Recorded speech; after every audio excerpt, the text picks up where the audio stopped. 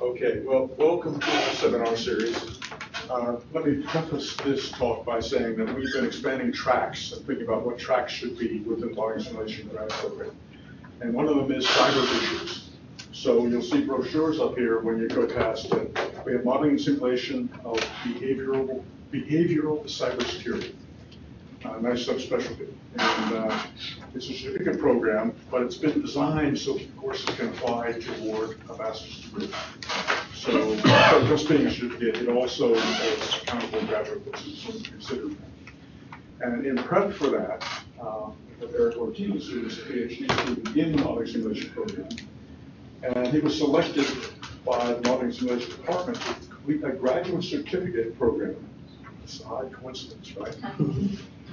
In Foundation in Cybersecurity at the University of Maryland.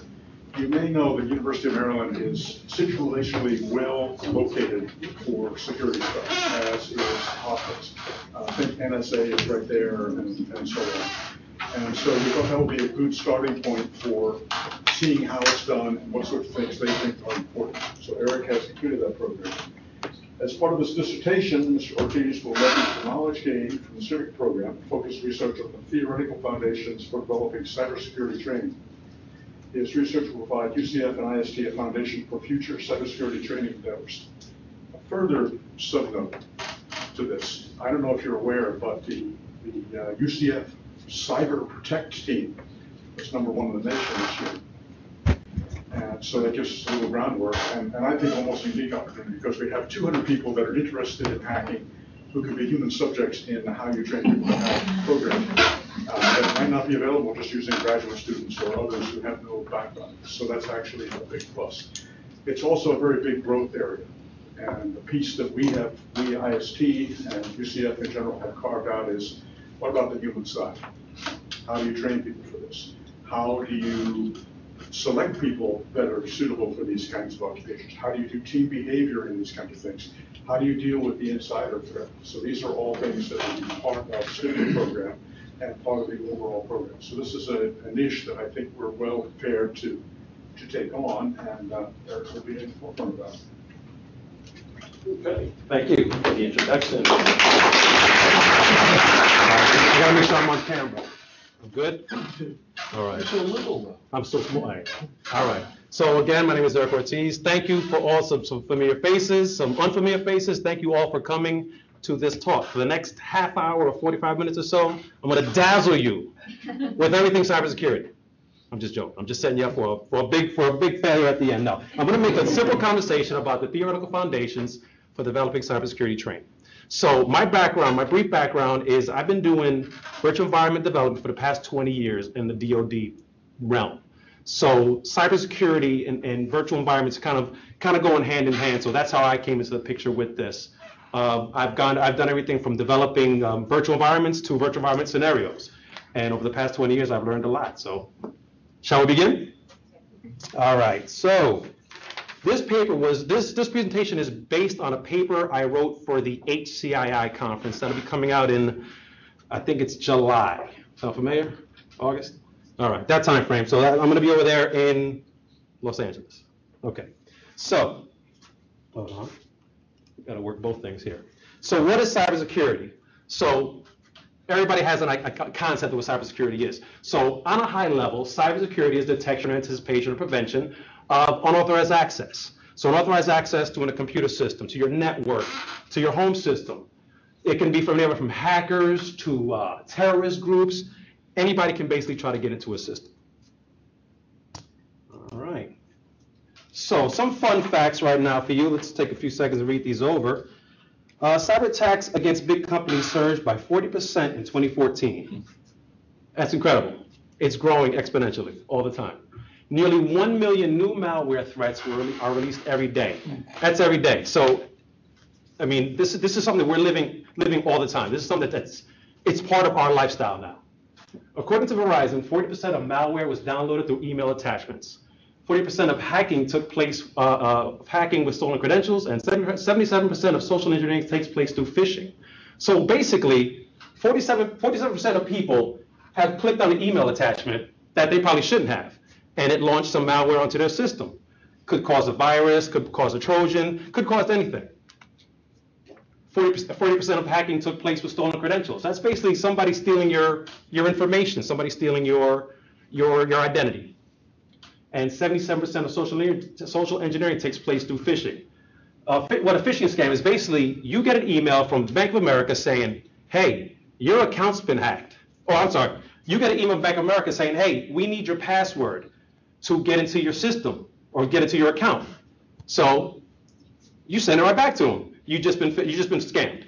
Okay? That's somebody else sending you a bad piece of information, trying to get your information. So those are just little fun facts. So this purpose of the presentation will focus upon the human component of cybersecurity. That's what I'm most interested in. I'm not really I'm not going to talk about the firewalls or the networks. I'm going to talk about the human component. And at the end, I'll have a call to action. And the call to action is regarding information developing cybersecurity training and experimentation environments. Okay, so now onto the human threat. Everybody recognizes this guy's face? Yeah, Eric Snowden. Okay, so basically what he did is he used his position as a contractor with Booz Allen, contractors to NSA, to leak thousands of top-secret classified documents. Now, these documents detail the government's covert surveillance and eavesdropping missions to the public. Now, I'm not going to get into the reasons, his motivations, why he did this. I'm just going to basically say he did it, okay? And it's a threat. It's an insider threat, okay? Now, his motivations could be, across the board, but basically, he did it. Okay, so a cyber attack. As information expands, data must be protected. We all know that. We all deal with computers every day. This is not new to anybody. But a cyber intrusion can present itself from malware to viruses to disgruntled employees. That's somebody who's just not happy with their job. Okay? They can steal IP. They can steal information. They could steal IP and sell it to somebody else. Okay, so the Snowden incident, for me, it just identified the human threat as a major contributing factor, highlighting weaknesses in the present state of U.S. cybersecurity affairs. Basically, what that did is it showed the human component is important, and we need to look at that. We've all known all along you got to protect your firewall, you got to protect your networks, and you got to protect your passwords. But the human component is important too, because it's the humans that are doing these things. They're the ones that are guilty of this stuff. Oops. There you go. All right. So a lot of times, cybersecurity is reactionary. Organizations react when something happens. They got hacked. Oh my! Now I got to react. Now I got to do something about that. Okay. This defensive reaction is to prevent further damage or determine the cause or impact of the breach. You could also be preventative by setting up with more secure firewalls and stuff like that. That prevents a situation from happening. Okay. See, I was going to be behind here with my notes on the screen, so I got to do it this way, old school style, so I apologize. You can follow along.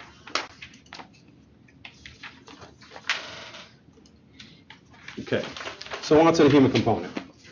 In many organizations, emphasis is placed on the technology rather than the human. But the human is one of the most vulnerable aspects of it.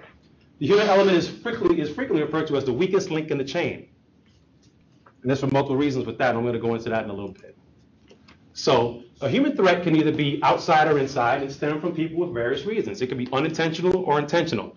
Unintentional meaning you walked away and didn't leave and didn't lock your computer down.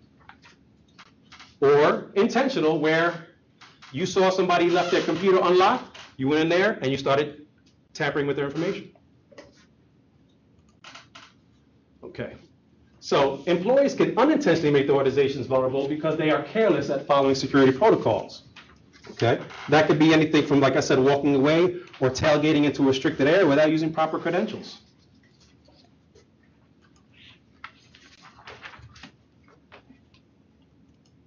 Okay.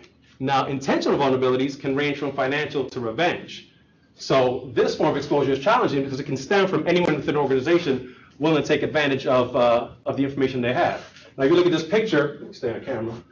You got a careless user, you got payment card breach, industrial espionage, data theft, IT sabotage. Those are all aspects of cybersecurity and human vulnerabilities, and people doing and people taking advantage of a situation. So there are multiple hacker types. Okay, Everybody's heard of a black hat, a white hat, and a gray hat? Yes? Well, basically what the white hat is they try to expose security flaws. They're considered the law enforcement of cybersecurity. They're considered the good guys, okay? Now the black hat, on the other hand, they're considered the bad guys. They thrive on the ability to infiltrate a network. And they kind of advertise their hacks to gain notoriety. You've heard about them on the news. This hacking group got into this network and did this thing, and they're basically proud of it. They're saying, this is what we do. You guys, your security is so weak. This is what we did to get in there. Okay. Now your gray hats is kind of the newer concept, and they're called the ethical hackers. And they typically hack into a system to check for weaknesses or report findings. So basically, you may have somebody hack into your system and then call you up and say, hey, you may not know this, but I was able to get into your system, calling a big organization. They basically tell them, hey, you've got to pay attention to what you have here because you're not secure because I got in. They're not going to say who they are, but they're saying somebody was able to get in. Okay. Eric, why are the black hatters, as you described them, the bad guys, in the sense that they are doing it for notoriety, sure, as opposed to ones that are doing it without exposing the fact that they've infiltrated a network? Those would seem to be the real bad guys. Well, that's the interesting thing. They can change hats. You can be a black hat today and be a gray hat tomorrow, or switch it up. It just depends on what your purpose is. So that's the scary thing about it. And anyone in here can be a hacker. You can be sitting next to one. You may not know it. There's no rhyme or reason. They don't look like a certain person. They don't look like that guy on the screen that I showed you before. They look like you and me and her and him. Anybody can be a hacker. Okay. So in this situation, this is a gray hat hacker incident happened at a Dawson College in Montreal, Canada. And what this guy basically did, not this guy specifically, he fit the description of a college student. He does not have a gray hat. So I was going to go in Photoshop and make his hat gray, but I wanted to focus on the rest of this presentation. So basically what this guy did is he found a flaw in the computer system for his school, and it affected 250,000 students. Now, some of you have heard about this already, but the crazy thing about this was he got expelled. Hey, thanks for the information. You hacked into our system. Love you, mean it. Now you got to go.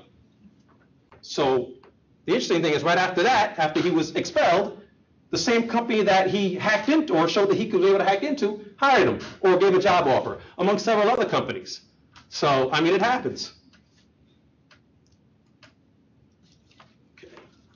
Let me catch up to myself. Okay, so the impact of human vulnerabilities.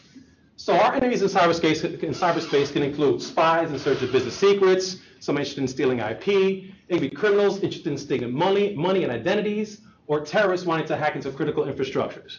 Now, I've been a victim, and I'm sure there's been a couple of you in here that have been a victim of somebody, part number two. Somebody had got into my bank account, and I was in Tropical Smoothie, a couple months ago, and I get a phone call about an hour later. Hey, we noticed you in Tropical Smoothie in Orlando, but 20 minutes later you were in Kansas. Now that's impossible. Somebody got my debit card information, and as you know, they tried going to a Wawa in Kansas. I was in Wichita, Kansas, and I tried buying a bag of honey buns. Okay, but that's how they do. They first go in and try to get something small, bag of honey buns, a soda, to see if they can use that number. Once they know that number is good to go, they head right to Best Buy or Circuit City or one of these bigger department stores, and they start buying the TVs and the computers and all the high-priced things. So thankfully, my bank notified me and it said, no, I'm still here. Matter of fact, I'm at work. So I had to cancel that account and switch cards and all that. 2 weeks later, still in a headache. But anybody else been a victim of that here?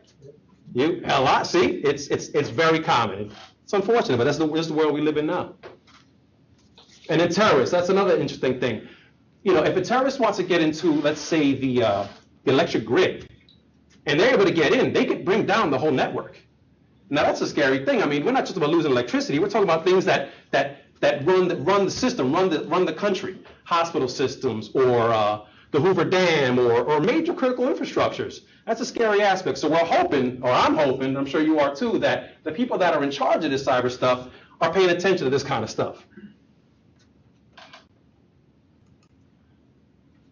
So based upon all this, the human is an important factor of cybersecurity because it's individuals and their actions that are committing this behavior. So basically, it's us. It's one of us, okay? And it can happen, a virus can be introduced by a disgruntled IT analyst with full rights to a network, or it can be somebody downloading software to play music that contains malware, or it can be an overworked IT manager that forgets to install software patches, leaving network systems vulnerable. That happens. That's an everyday occurrence. So the impact of the human side, or a cyber event, can create widespread damage, potentially impacting revenue, organizational productivity, organizational trust. Now, we all know what happened at Target in 2013. Somebody got in, or a team got in, they stole up to 70 million people's credit card information, okay? Anybody here were a victim of that? Right there? You see, it's anytime I've mentioned a cyber event, somebody in here has been affected by it. So I'm giving all this background information on cyberspace. I'm going to get to the good stuff in a little bit. This is just background stuff. Okay. So because the human component is a critical factor in cybersecurity, policy, trainings, and education based on sound science all play an important role in understanding and reducing cyber risk. If you're not aware of the problem, then you don't know. So right now, we've got to develop, the government is in the process of developing policies based on Snowden and other events that have occurred. But education is also key. Everybody has to take some sort of cybersecurity training right now. But is it enough? And is it effective? And that's kind of the question we're looking at as well. Hold on, let me catch up to myself. All right. So oftentimes, users are naive in the cybersecurity issues. Again, training and education is key.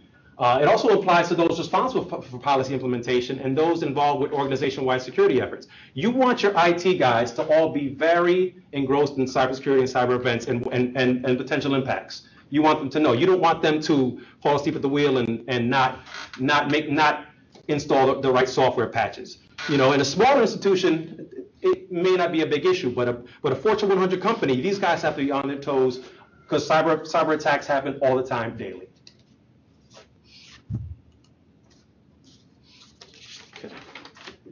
So here we get some interesting stuff.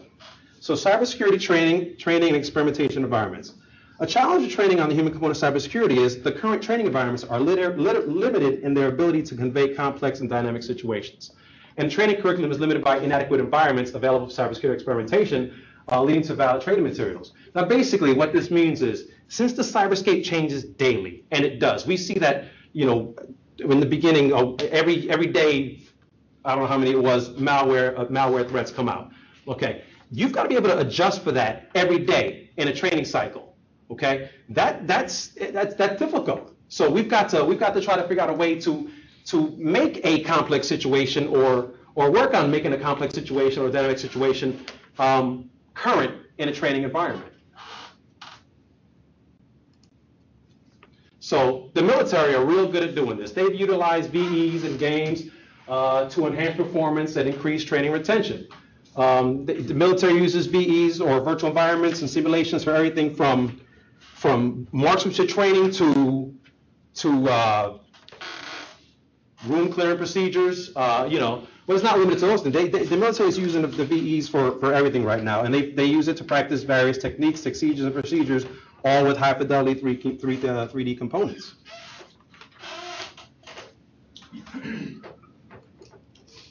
So current training and experimentation environments for cybersecurity vary in sophistication. And they're usually self-paced, and they include text-based informational pages and evaluation forms to access information retention. So basically, in my program that I took, most of the testing I had to take was click next to continue, click next to continue. Okay? They tested me at the end to make sure I knew what I was talking about, but it wasn't very engaging, and I could just basically keep clicking through to get to the end. So did I really retain it? Did I learn anything? Okay. So then you have some games a little more sophisticated, but again, it's one of these things where it goes according to a timeline or a pattern. It's not engaging. And the Army is currently using the DoD Cyber Awareness Challenge training that all Army has to take. Anybody who uses it's a requirement for anybody using Army networks. And I got this right off the internet. So this is part of their training. And I have not seen the training, but I got a feeling it's on the same realm of click next to continue. Can anybody confirm that for me? Yes. It's click next to continue, right? So you're going to learn, you're going to get some out of it, but it's not very dynamic, not very intuitive, and that doesn't keep you kind of, it's like one of the things, you look at it like, I got to take this training. But are you getting something out of it? You know, and that's the next question. Waiting on time. Okay, good. All right. So these current environments do provide training and the ability to test the human component of cybersecurity, but they do not capture the complexity of cybersecurity for effective long-term training. Like I said, cyber events happen daily and it switches all the time. We've got to be dynamic. We got to be able to change that stuff because it's fluid. It's always happening. Hackers have plenty of time to sit down and figure out a way to try to get into your system or into a system. That's all they got is time, and they're going to do it. And hacker could be anybody if you sit right next to you. So that's why this illustration kind of shows, it's very complex and very interwoven because that's how complex cybersecurity is. I'm going at a high level right now, but we know we get down into the weeds of cybersecurity. There's so many different aspects of it that I don't even have all day to tell you about. So what's the next step?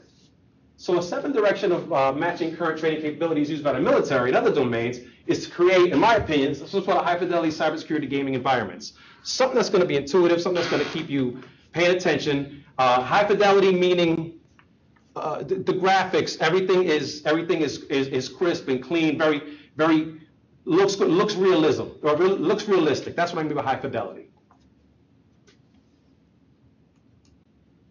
So we all know the benefits. Everybody in here, DoD, M&S, all know the benefits of gaming and virtual environments. Okay, you're able to control and manipulate variables, scenarios, content, design, task flow, things like login. We all know that. So again, you're able to accurately measure phenomenon. Gaming components and Vs also include the ability to review past cyber incidents. So let's say we made a high fidelity cyber training simulation. We can go back and replay what the cyber incident we were trying to teach the user on, and you can mitigate the negative outcome by doing things over and over again. That's modeling and simulation. That's basically computer-based training, simulation-based training. It's able to go back and redo what you did. So like an AAR. And this capability empowers trainees to see multiple outcomes, successful and consequential, and it reduces reducing time and cost for the training. Catch up to myself. So in order to strengthen cyber defenses, and I'm just see some smiles from a bunch of the researchers in here, hold on, I'm there.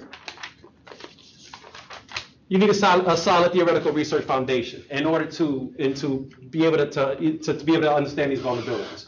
Training experimentation can provide insight into current cybersecurity training methods and how they can be transitioned and implemented into future training regimens. This is key. Experimentation is going to help you understand what's next and how you can adapt and modify that. So here's a call to action. Developing environments that are controllable and interactive appears to be the right next step in advancing training and experimentation for cybersecurity.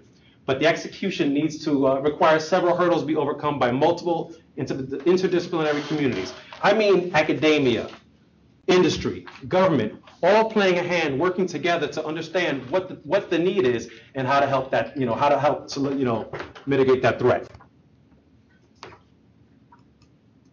Now, some of the stuff I'm interested in, the present challenges, is something that I was going to talk to you guys about is, in your opinions, what components of cybersecurity, basically we know in the complexity of the cyberspace, the cyber world, we know how complex it is. What components of a cybersecurity scenario should be built into an environment that would effectively train the task that you're trying to work on? How do we simulate the human component? Should this be dynamic? Should it be real time? Should be fixed? Dynamic meaning it's always changing. Real time, it's a system that's always running, or is it fixed? And how should scientific findings be distributed without becoming a cybersecurity vulnerability for organizations or for the government? Once we come up with these nice solutions, is it going to tell the hackers, hey, we know how this works, now go ahead and do it. Now you go ahead and use this. So we've got to stay one step ahead of the curve. Thank you for attending. That's it. Any questions? Sure. What are the challenges with hackers is that they do have a lot of time, and they treat it as a game. Yeah. Their whole orientation is to beat the machine. Cat and mouse.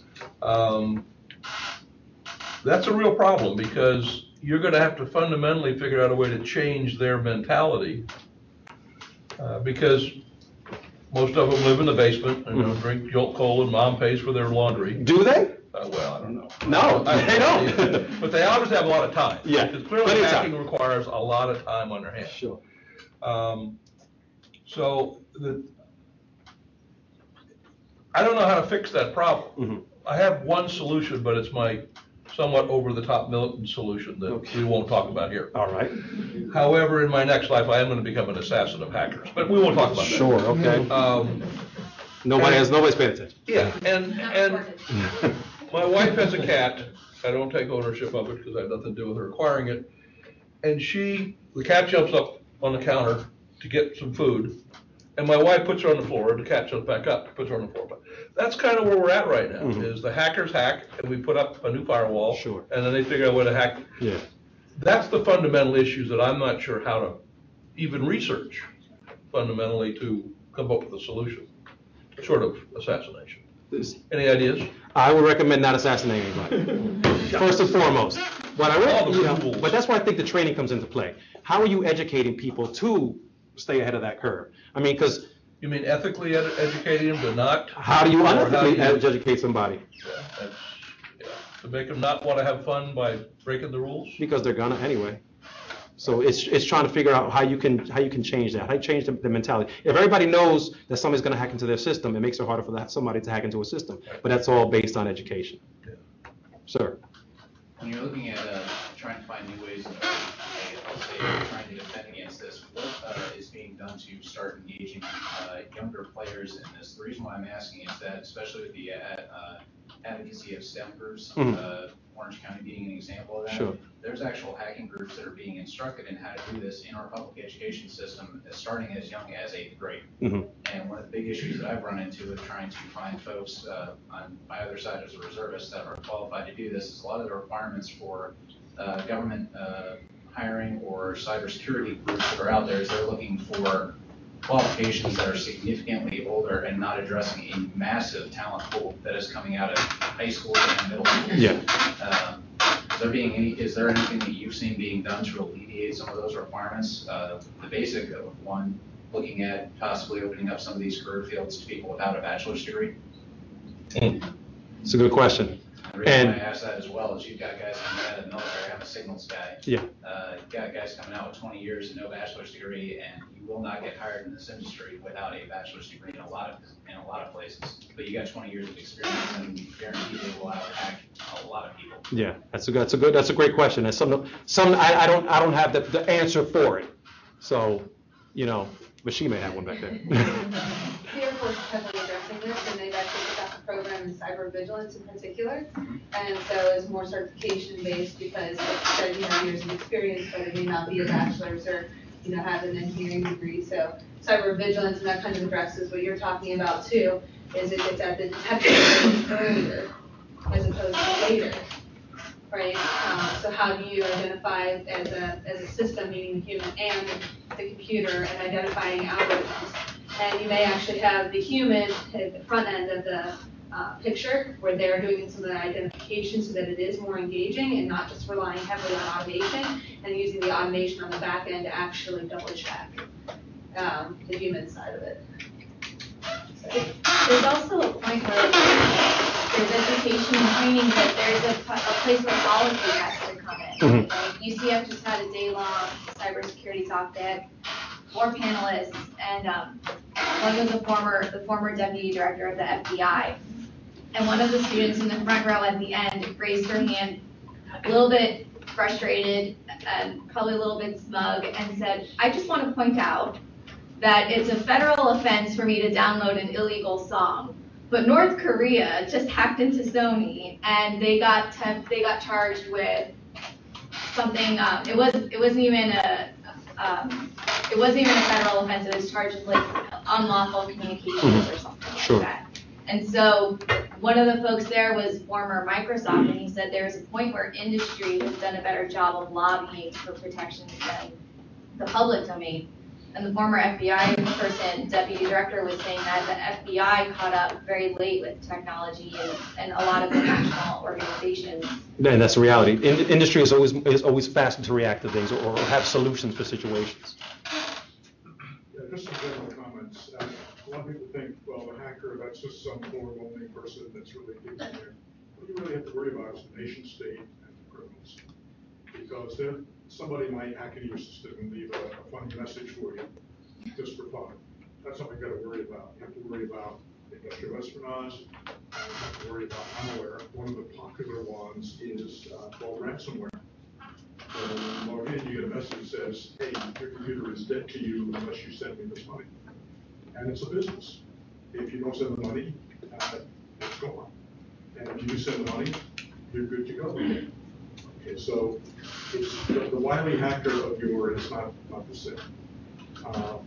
Workforce is a problem. The state of Florida has started a $28 million program to develop the workforce of the future. So how do you train people and how do you bring them up? You are not going to build a perfect infrastructure. That's a disadvantage. It's also a beauty for us because we have worked forever training people and moving them along. So this is just something that will have flaws by definition. Any complex system such as these are, even if all the elements are perfect, and they're not, the interaction of them will create holes and problems. And similarly, you are part of it. How many of you think you have a strong password? Or they have some obscure thing that nobody will ever guess? Okay. Does UCF and the state have a strong password criteria? Okay, is having special characters and all that really better than just having a really long text string?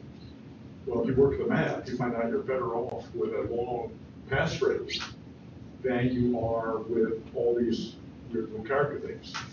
What's the reason? Well, combinatorics. 40 characters is a lot harder to break than 4 or 10. And the other part is, you're not going to remember your password. You're going to write it down someplace. You're going to use the same one once you memorize it. That's a huge problem. So this is a problem from end user all the way up. Most of the interesting hacks aren't all that interesting, really. There are hardly any tour de force hacks. When you look at it, they're totally amateurish. That was the case with the Target one. They knew that they had been hacked. The firm that they had hired told them they had been hacked, and they didn't act on it. So is that a technical problem or some other kind of problem? One of the reasons your credit card interest starts at 16% and your bank account pays you 0.1% is because all these things in dealing with this cost money. And they pay the losses out of your fees. So there's an economic issue associated with it too. So it's an interesting issue. So the training is for everybody, from whoever deals with these systems to people who build them. We're not interested in training the hackers, but understanding the mentality is very important. It's people that understand these systems very well. And psychologists taught me that the mental model is important. Okay. How many people here have any clue how the internet works, or how the computer works, or why some things are good to do and some not to? Not to. It just works. So that's another educational thing. Why would it be bad just to click on this link? Hey, it says bank account. And so you get scammed. That's all training. It's education. He was next. Go ahead. One of the downfalls I can see with this type of training that we should be avoided is that silo training, basically training everybody in one individual unit. Yeah. Because we know the cyber community is a community. Sure. Information moves real fast. Everybody is collaborating. I learned this trick. We spread it. Exactly. So we train individually instead of more of a simulation where, right now, online gaming is big. MMOGs are big. Communities grow faster that way. Information spreads faster that way. So I think the advantage of maybe training in an MMOG type environment will be just as advantaged as the way the cyber community works, because they don't work in silos. They work. And that may be all dependent on what the task is, what you're trying to teach them, what you're trying to train them on too. It's a great point. So we're trying to right now figure out what's the most effective way, whether team or individual. And it's It's the Wild Wild West right now. The information sharing can be the problem. Yeah. Because I learned a new trick Yeah. to stop this cyber attack. Mhm. My ability to stop it, for me to share with him before it even gets to him, is already spread. Somebody's already figured it out, exactly. They already figured You it know, out. based on social media, it just, Yeah. it expands exponentially. I get it. But we train on an MMOG type environment. Instantly when I say, hey, I stopped this guy from getting in, Yeah. we're already connected. They already see it. They see it. So we're already, locked in step with each other, just like the cyber humans locked in step with each other. And if they know how to protect it, then somebody else is trying to figure out how to attack it again in a different way. Yeah. So it's like, it's going back to what Ron says, it's cat and mouse. So you're always chasing. I think it goes behind the gate. We're behind the gate because we're so lockstep, where the cyber community is so instant. Oh, they have no rules. Yeah. And they're connected. They're all connected. Absolutely. It's a Yeah. community. So given that cyber threats are really a moving target, kind of this dynamic, they change a lot, why would you want a high fidelity environment, which are expensive and time consuming, and not one that really just has psychological or cognitive fidelity, that really helps people understand what the processes and problems are of the threats, as opposed to something that simply looks realistic? Well, that's a good question. That's a good point. And that I think it's going to be a combination of both. You want something that's going to look good to be engaging. I mean, you want somebody to say, "Oh, let me take this training. It looks cool. I will continue I will take it more serious." But it's also got to be psychologically sound in order to give the necessary thing you're trying to train them on. So it's a combination. That's what we're trying to figure out now. Which is the most effective way? It could be a gaming environment. Could be excessive positive feedback. What's going to get somebody to be properly trained? It's going to be a combination. Sammy. Hey there. On the topic of the last two questions, I'm wondering about what kind of reading and thoughts you've had on responsive training and experimentation, as in training people on how to respond to real-time active threats and cyber threats. Yeah, that's a great question. So basically reactionary to a threat? Yeah. Okay. Because I guess to elaborate, you were talking about these different trainings that at best they're a bunch of animations with slides, and it stops and questions you, what do you think you should do? Or do you know this knowledge list? But what do you think about, what have you read about what I've talked about? What I've read is there's not much out there that's doing kind of what we wanted to, in the cyber world at least. We all, in other domains, this happens all the time for training.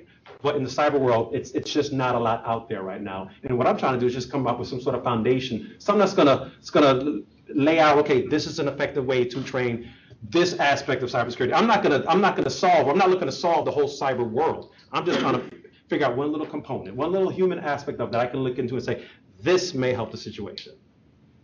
Thank you. Ma'am.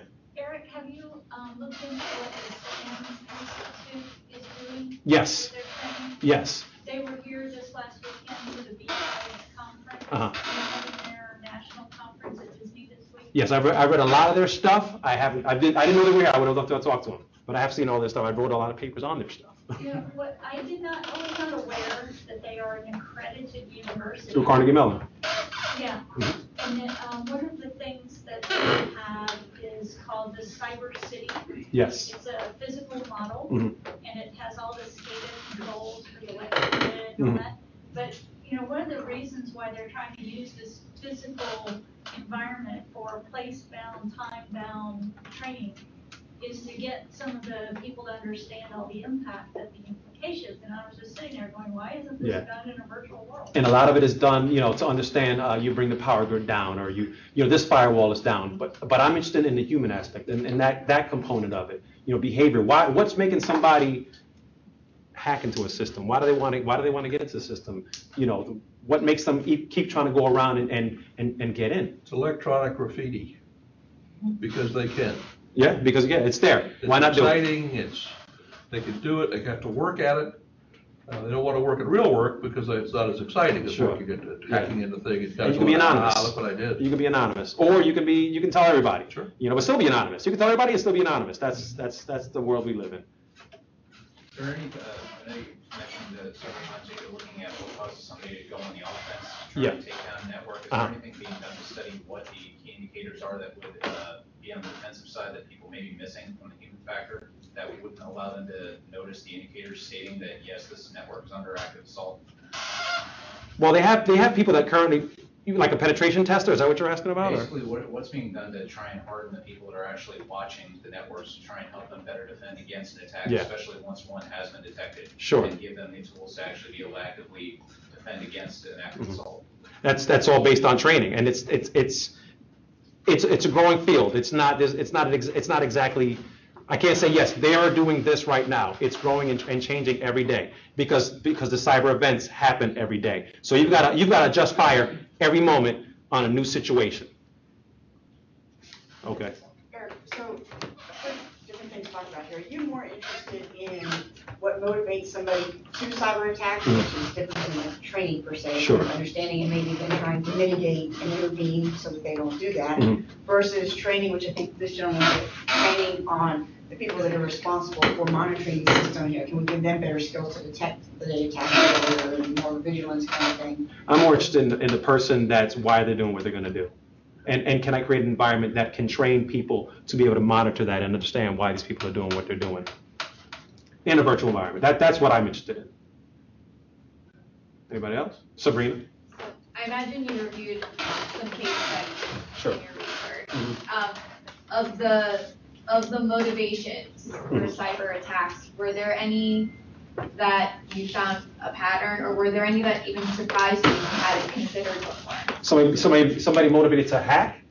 Why they wanted to get in there? Yeah. I don't know if I could say there's a pattern. It's just somebody is striving to get in. It becomes an addiction, like anything else. So somebody's saying, man, let me see if I can get into this guy's computer today. Got there. Let me see if I can get in his computer today. Got there. I really want to start hacking, but I can't. Let me try his, and you just keep going down the road. The hacker is almost like an addictive personality.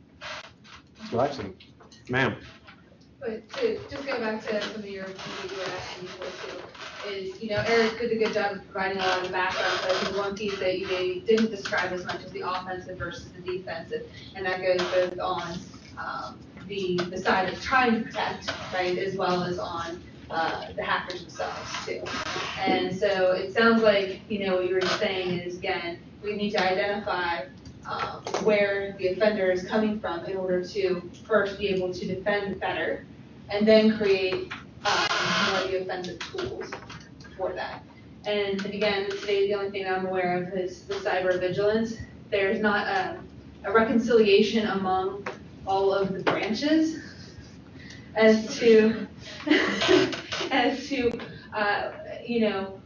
where we should be at within the continuum of offensive and defensive. And I think part of that is because there's a lack of understanding of what offensive really means to be offensive, as opposed to the defensive, which currently is the reactionary. So if that makes sense. Absolutely. There you go. Do you know the age range or I guess the age range of cyber hackers that's probably been identified or caught? I don't. That's a good question. I don't know the age range, but I can guess it's very wide. I mean, anybody can do it, and anybody is doing it. So I'm curious because we've transitioned from an analog generation to a digital generation, and motivations from the two are now different. Like my daughter's 15, she cannot live without her phone or anything digital. Yeah, mine's 19. She does the same thing. She's addicted to everything that's digital. So I'm wondering if maybe the motivation could be just a fundamental understanding of the generation of engaging in like gamers. They're stuck into their avatar, but in their world, the avatar is real, and it's personification themselves. So I'm thinking maybe if psychologically dopamine may be different, firing different for hackers. Maybe. I just know as technology increases, I have a 3-year-old nephew, and that dude is better at games than I am. Yeah. And I play video games, and he's 3 years old, and he can get into any system. So they're learning and growing faster and faster. So it's just I don't know. That's a good question. I don't know. Let me do the motivation. I mean, motivation from somebody who's trying to attack something financially versus somebody who's trying to take something for fun. I don't think it's financial. I think it's really curiosity. I think they just see it. Financial institutions have a more complicated set of firewalls than the that a Home Depot does or whatever. So that's the next challenge, is can I get into that one? I think Now, it's, it's like the mafia is now moved over to cybersecurity now, or cyber attacks now. Like when the Russian guys were hacking through, there is now a lot of money to where they'll make more money on cyber crimes than they would in real life crimes. Exactly, because you can be anonymous and you can have a So widespread. it's not kids for fun now. It's actually now. Oh, it's bringing crime. in money. It's Yeah, so, money. and as soon as it becomes financial, everybody's gonna try to tap into that. So Sure. motivations. Yeah, I mean, you have your hackers that are motivated to get in just to get in, and you have your hackers that are motivated to get in to make money off the situation. So one can want to get in to gain notoriety, one can get in because they want to make money. Yeah. So, Information right now is worth a lot of money. yeah. Any other questions? No? Good? All right, so that was my talk. I hope you enjoyed it. And again, this is the foundational. We're going to get deeper. I still think assassinate. Assassinate? I'm not doing that, Ron. Thank you for coming.